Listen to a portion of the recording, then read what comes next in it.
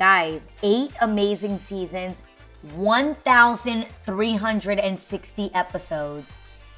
1,360 episodes. I was on this show from 29 to 38 and like technically like just a few months shy of 39. Almost a whole decade spent running my mouth. What's up, you guys? So today is the day that our last episode of The Real airs. It is the 1,360th episode. After 9 years and 8 seasons, it is our farewell episode. And I figured I'd jump on here to talk to you guys about some of my favorite moments on The Real and some of my not so favorite moments on The Real and just what I will miss and what my experience has been for almost a decade on daytime television. I can't believe that when I first started auditioning for The Real, I was 28 years old. I was living in New York City. I knew that if I got the job, I would have to move to LA. And if I'm being honest, I was really excited about it.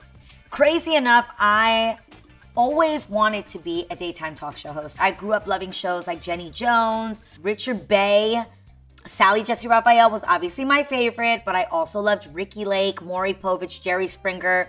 You get the vibes. And I actually created my own show when I was like 10 or 11 years old called The Adrienne Show. And it's kind of crazy looking back at the footage because you can see that I took being a daytime talk show host very seriously. I literally created my own theme song.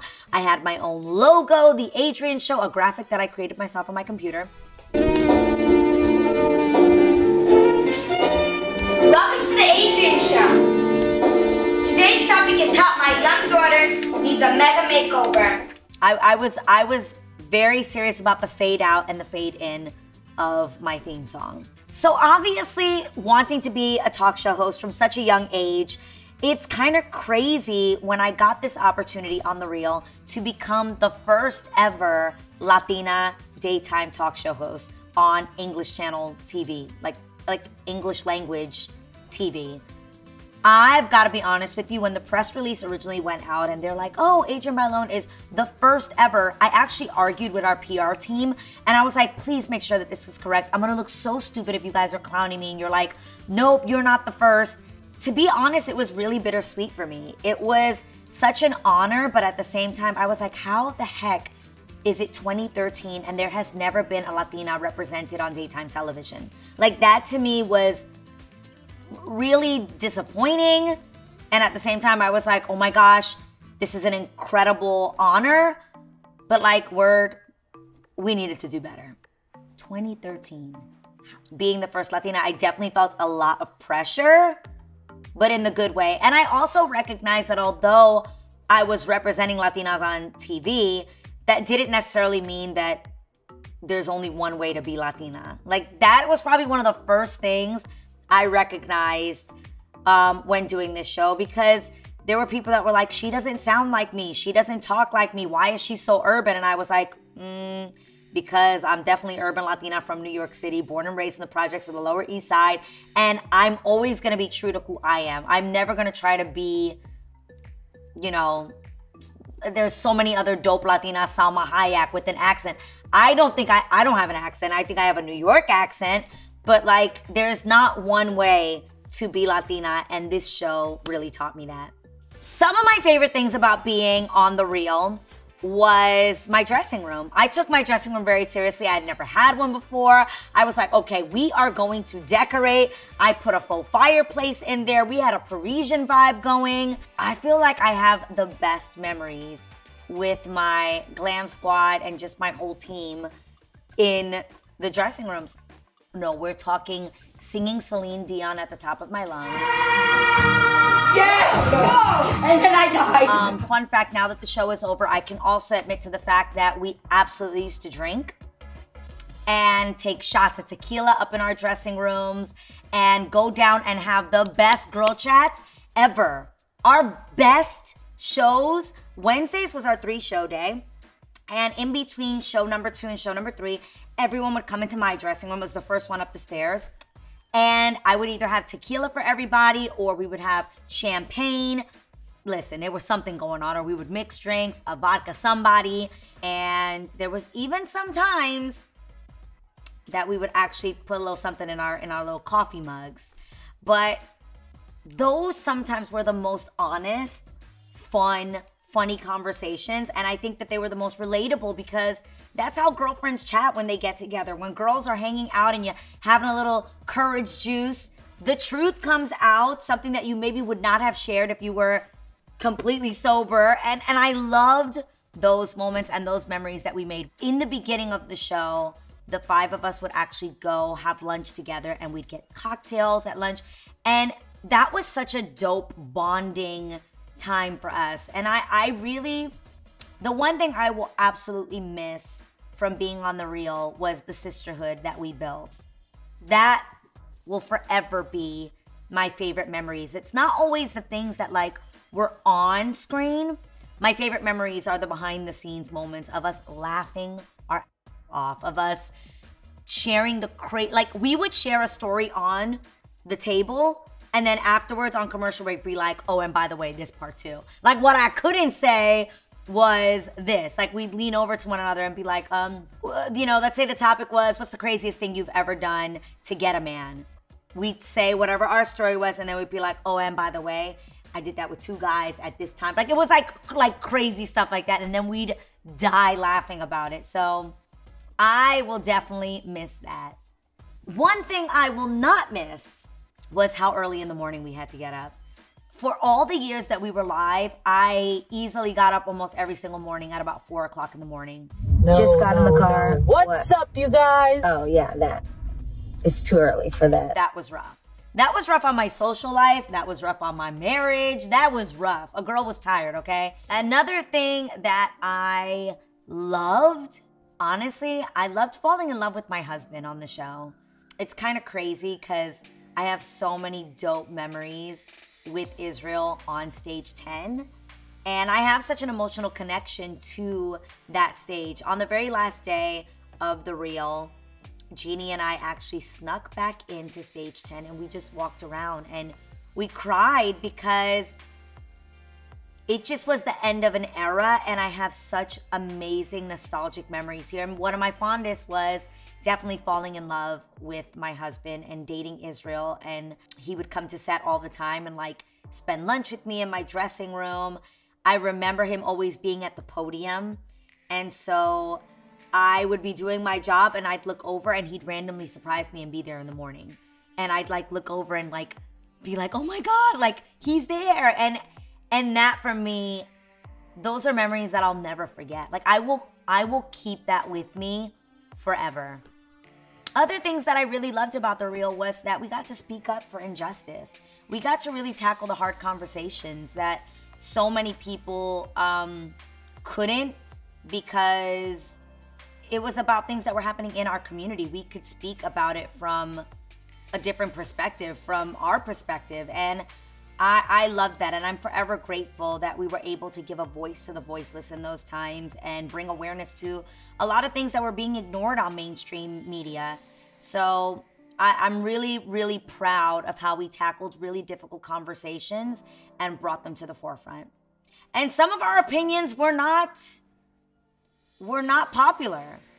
And I'm okay with that. I think when we started getting to the later seasons, it was kind of crazy just to see how much we had changed from 28-year-old, 29-year-old Adrienne to now almost being 39 years old. It's just night and day. And that was crazy to see the growth and just to see how we've evolved from the beginning. It was really, really special. There are 3 specific things that we talked about on The Real that I don't regret saying, but I absolutely regret how they were flipped. I will never forget the headline that came out that said, I can't go more than 12 hours without having sex. That one was like, it felt a little exaggerated. I feel like the headlines went crazy with it. My mom called me like, Nena, 12 hours? I've been in with you for longer than 12 hours. Who you having sex with? What you doing? They pretty much were like, if I'm with my husband, how often do we have sex and how long can I go without having sex? And I was like, I feel like if you have sex in the morning before you go to work, and then you come home and you have sex before you go to bed at night, that's like a good 12-hour turnaround. That's what I was saying. I wasn't saying like if I'm on set all day, I need to call Israel, baby, get here ASAP. It's 11 hours and 58 minutes and I'm about to go correct. Like, that is not the case. The second one was that I don't wash my hands after using the restroom. This one was the most frustrating because I felt like 5 seconds later, Corona happened and it was like, she's the one to blame. She is the reason for COVID. And that was really annoying.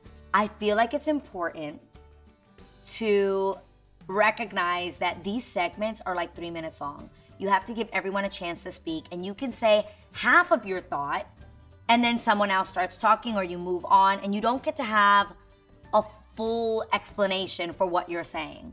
So here goes the full explanation you never saw on The Real. Washing my hands. I felt like everyone lies. Everyone lies and says that they are washing their hands every single time that they use the bathroom in life. And the example that I was trying to use was in my home, in the middle of the night, while being drunk. Now, you know good and well you lying if you watching this right now and you say, you're not even sober enough to take your eyelashes off, but you're washing your hands when you go to pee. You're asleep by the toilet. You're not sober enough to walk to the bed, but you're sober enough to wash your hands? Please stop. Please stop. Clarification. This was always an example for peeing, not number 2. Obviously, if you're out somewhere public, you should absolutely wash your hands every single time. If it is the middle of the day and you are, guys. Hi, my name is Adrienne Bailon Houghton, and I'm encouraging you to wash your hands. Also, it makes the conversation on a show like The Real really, really boring if everyone has the exact same opinion. Now, that's not to say that I ever took an opposing opinion just to, like, go against the grain. But if I have a thought or a circumstance, I'm going to bring it up. Does that make sense? Like, if I have this one time, then that makes the conversation interesting. That's what makes us an interesting and entertaining show. Because if all of us were like, guys, how often do you wash your hands? And everyone at the table was like, every time, all the time. Every time, all the time. Every time, all the time. Yeah, every time, all the... Yeah, you too. Me too, yeah. That is literally so boring. So I was bringing up the one time I don't to make the conversation interesting. Favorite guest that we've ever had on The Real definitely had to be Jennifer Lopez. The takeover of Jennifer Lopez on the show was like a dream come true for me. I feel like I got into this industry and I really looked up to her because she was someone that I felt like I could relate to. She was a Puerto Rican girl from the Bronx, from New York. I related to her style, the way she spoke, the music she listened to, her lingo, her slang. Y'all be trying to tell me I look like her sometimes. Don't gas me. You know, I love Jennifer Lopez. So having her on the show was freaking awesome. Oh, another favorite moment on The Real was Sarah Jessica Parker wishing me a happy birthday. Yo, the way that took me out, you guys know I love Sex and the City. And I just felt like Carrie Bradshaw popped up on the screen, said my name out loud, and I just couldn't take it. That was one of my favorite moments. If you missed it, here it goes. You guys, we actually have one more fabulous lady who wanted to wish you a happy birthday too. Hi, Adrienne. It's Sarah Jessica Parker. What? And I've been asked by all of your friends and colleagues at The Real. Happy birthday, much love, and I hope it's a wonderful, wonderful year. Crazy. That is the best birthday gift ever. If you watch today's farewell episode, you will see that we were very emotional. I think it's important to explain why I, in particular, was emotional. It's crazy because leading up to it, I was like, I'm definitely not gonna cry. I'm definitely not gonna cry because I feel like, you know, we made our mark. I was at complete peace with the show ending because, guys, I spent literally almost a decade on the show and I was ready and I'm excited for what's next.